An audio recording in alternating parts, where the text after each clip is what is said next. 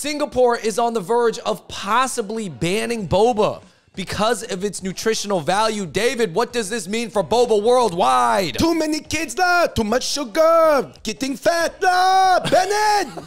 All right, guys, we got to talk about this. And it's not really that they're going to ban boba, but it's possible that because of boba's high sugar content and lack of nutritional value, they are possibly going to ban advertisements of boba all across Singapore. Right, which could obviously heavily impact the profitability of boba chains. Andrew, what's going on? We got to talk about the introduction of the Nutri-Grade system, because I think a lot of other countries, Andrew, they might implement something like this in the future. But as we know, Singapore, they like to control, and they're kind of like a strict parent. Yeah, so basically the Ministry of Health in Singapore has added this Nutri-Grade label to all packaged drinks. Okay, not to food yet, but just drinks, because drinks, you can use, it's easier to count the calories and all that stuff. But they're going to put boba underneath this, even though boba is technically a fresh-made drink. Right. But they are, because boba is so popular and it is very high in calories, so they're judging it. So the need for these measures, the reason why they started the Nutri-Grade label, and I will read it from the Ministry of Health website. Diabetes is a serious health concern in Singapore. The number of Singapore residents with diabetes is projected to reach 1 million by 2050 if nothing is done. In response to the significant health and societal burden posed by diabetes, the Ministry of Health launched the War on Diabetes in 2016. Bro, they launched a war on diabetes. It's capital War on Diabetes. To mobilize a whole of society effort to tackle the disease. Whoa. All right, so I guess there's a diabetes issue in Singapore, and I do think I heard that because so many Asians do like a lot of sugary drinks across Asia, that diabetes is possibly on the rise, guys. So this is not just a Singapore thing. Anyway, guys, make sure you like, subscribe, and turn on your notifications. Andrew, you know what is not bad for you, though? I taken a look at the macros. Well, it doesn't have too much sugar, that's for sure, guys. Check out Smala sauce. It's a great finishing oil. It is an oil. It is tasty, but, you know, you're not supposed to chug it. All right, anyways, check it out. Andrew, you can get a grade. You either get the A, a B, a C, but once you get to D level, you're not allowed to advertise at all. Okay, so David, if you get a Nutri-Grade of D, which is pretty low, you still can sell your product, but you just can't advertise it, yes, right? And a lot of people are saying that boba, especially the vast majority of boba, will fit into the D category. Wow. I mean, especially the milk, brown sugar with boba and the Oreo topping, all these. I mean, look at all these drinks, bro. I mean, honestly, a lot of the packaged drinks actually get a C, like Rabena, which is a very popular drink overseas, Sure. you know, like No, I'm sure VLT or, you know. probably get a C. Yeah, maybe Capri Sun if they sold it out there before, because Capri Sun started knocking down the sugar. But I don't know, guys. There's a lot of obviously sweet and sugary drinks out there that have actual complex, like high fructose corn syrup and stuff. Does this seem like something that other governments should adopt? Because a lot of people are saying that the drink situation is just getting out of hand right now. Damn. Because all right, first of all, fast food, it is bad for you too, right? But there's a limit to how much volume you can fit in your stomach of actual food. Right. There is no limit to the amount of heavily refined fructose or carbohydrate heavy drinks you can consume. I think it's dangerous when you replace your water intake with essentially sugary drinks. Obviously, I still have some sugary drinks, but, you know, I definitely do watch it. David, is it important to note that the Nutri-Grade, it goes A is 0% sugar, B is 4%, C is 8%, D is 12%. It's crazy that they're just basing it on sugar and nothing else, but I guess sugar is the main culprit. So anyways, guys, those are the details behind it. But yeah, I guess we got to go through the comment section, because I guess this could be worrisome to a lot of boba drinkers worldwide. Yeah. I mean, I do think recently I've seen a lot of articles come out and target boba drinkers. Like, it's crazy, Andrew, because there's like 50 global chains right now. Boba is as popular as it's ever been, but I almost want to say the amount of hit pieces that maybe are not just hit pieces, they're legitimate criticisms of the nutrient macro value of boba have also increased simultaneously. Wow. Somebody said, I think of it like a sody pop. I wouldn't want it as part of my daily routine, but once in a while, it's probably fine, and to be honest, good for my soul. I usually have one per week, but sometimes I have two. Yeah, I think 2 a week is fair. I mean, depending on what else you eat during that week, for sure, 2 a week should be good. But a lot of people were pointing out that 2 a week, depending on what size you get. Do you get the cookie crumble?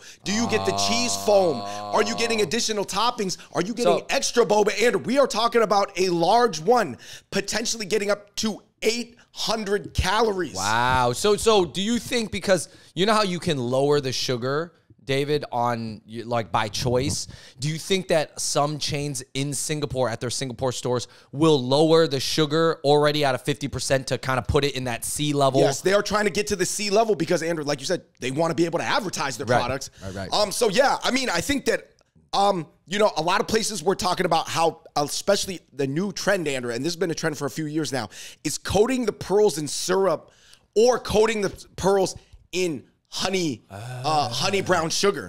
This is my drooling emoji face.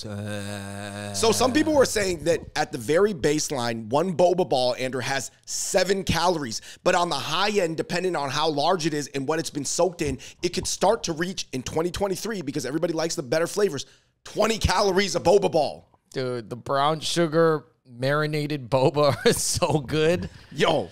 But you know, even for me, when I get boba, and I don't get boba every time I get a boba drink, as far as the pearls, I ask for like a third of the scoop. I literally do. I say, right, a third of the pearls. I say, right? Can I just get a little bit? Let me get like 10 pearls. Somebody said usually the sugar percentage of added sugar is fructose on top of the base fruit jam. That means when you get 0 sugar, it's no added sugar, but you will still get sweetened by the toppings or any fruit jam flavorings where they cannot adjust that one. Wow. Yeah, there are. I'm always bummed when there's times when they're like, sorry, we use fruit jam, so we can't give you less sugar unless you want less flavor. Somebody said that the bobas, both the pearls and the fructose corn syrup are absolutely awful for your digestive system. Apparently, it is hard for your digestive system to break down, but obviously there was some arguing about tapioca. It's obviously made out of cassava root, guys. We made a whole song about it back in the day. But everybody's like, has different formulations now, but it's still cassava root at the end of the day. This is the Chat GPT answer. The tea in the milk inside of a boba can be a tea by itself, can be the healthy beverage choice, as it contains antioxidants and other beneficial compounds. Milk provides calcium and other nutrients. However, if you have any specific dietary restrictions or intolerances, it's important to consider the type of milk used in your favorite boba milk tea. And then, of course, the tapioca pearls themselves are made from starch. While they do not add any significant nutritional value, they do contribute calories and carbohydrates to the beverage. However, the impact on overall health would depend on the quantity consumed. Again, that's your Chat GPT answer. Again, yeah. I mean, but you know what was always funny about boba, David? So many Asians say they're lactose intolerant, but so many Asians love boba. So how does that even work? Most of the bobas originally from Taiwan are non-dairy. Right. They use a non-dairy creamer. And it's partially because Asians are lactose, but it's also because just fresh milk at the tier that you can find in America is difficult to secure in Taiwan. It's more expensive.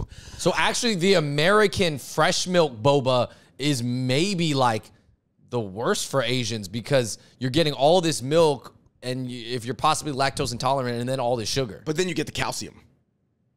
Okay. I guess sort of like pros and cons. I guess, yeah. Ultimately, Andrew, do you drink boba right now?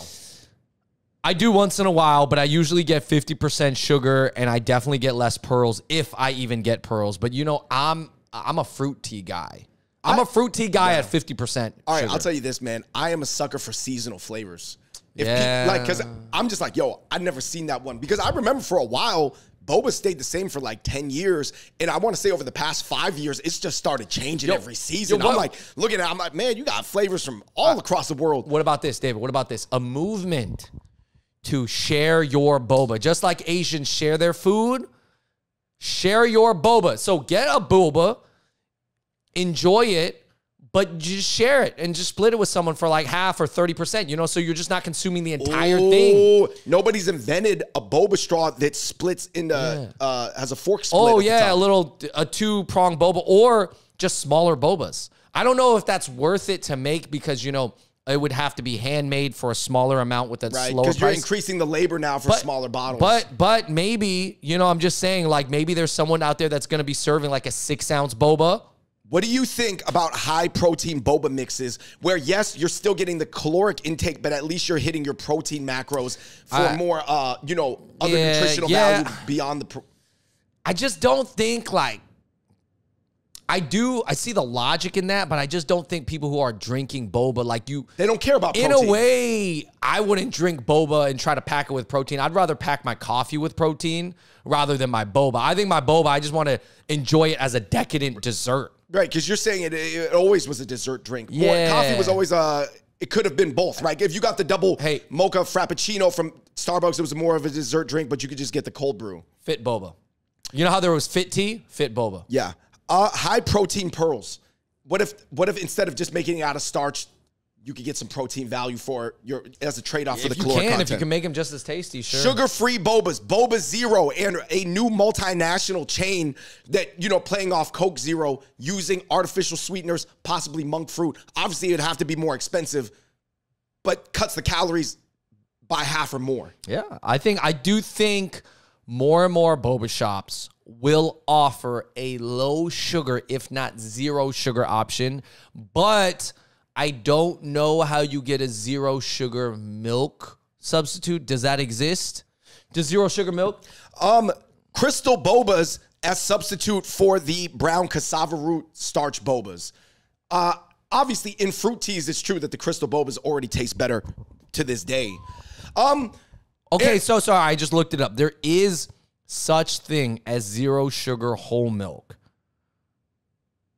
It's zero added sugars. So I don't know what that means. I mean, there's still calories in it. But ultimately, Andrew, what is your prediction? Singapore is taking a step towards banning boba. Obviously, it won't actually be banned because a lot of people in Singapore love it. It's an Asian country. However, they might ban the advertisement of at least the most sugary ones. Yeah, man. I don't know. So basically, you're one, Andrew, with the chocolate Oreo on top or the potted milk tea with the sea foam and the cheese foam. You won't be able to see that on a billboard anymore in Singapore because they're going to ban it. Guys, I'm just going to tell you this now. This is for anybody who's thinking about moving to Singapore or likes Singapore or lives in Singapore right now. I just know that when Singapore says they don't want something in their country, it doesn't exist in their country. It's a very strict parent. You don't want drugs, war on drugs, boom, no drugs. Or at least it's very, very, very hard, I guess, to find. Well, the punishments are insane. Yeah. So if they don't want diabetes and they don't want sugary drinks, Singapore's going to make it happen. That's an authoritative, strict parent, nanny state government, which has some upside. It has a lot of great things about it. You can go jogging at 2 a.m. and you're not worried about getting anything I'm saying it's a beautiful country for many reasons, but that is the downside. So I think Singapore's going to make it happen. It's crazy. It's crazy to say. Hey, man. So I don't know if it's going to send a ripple effect. In America, there's way too much freedoms, but I do think that people are going to start thinking in the next 5-10 years about a healthier boba. I'd like to see a Nutrigrade label, Andrew, on all packaged foods. Wow. Will, what if they start can they put a Nutrigrade label on the hawker stalls? Oh my God, on the chicken rice. I think chicken rice would have good macros. Probably would be a B for food because food the rice is a little... Food can't be like zero carb, zero sugar. Like, I don't know. Just the chicken itself might be an A though. Yeah, steamed chicken for sure. Anyways, guys, let us know in the comments down below. Does this scare you? Do you agree with Singapore? Is Singapore too strict on this? Too strict on boba, or is this just seem kind of logical? So yeah. Hey, listen, guys. When the populace cannot make the proper decisions for themselves, sometimes somebody needs to come in. But of course, everybody has different ideals. How much do you balance? What are you willing to give up? The give and take of everything. Let us know what you guys think of this in the comments section below. Until next time, we're the Hot Pot Boys. We out. Peace.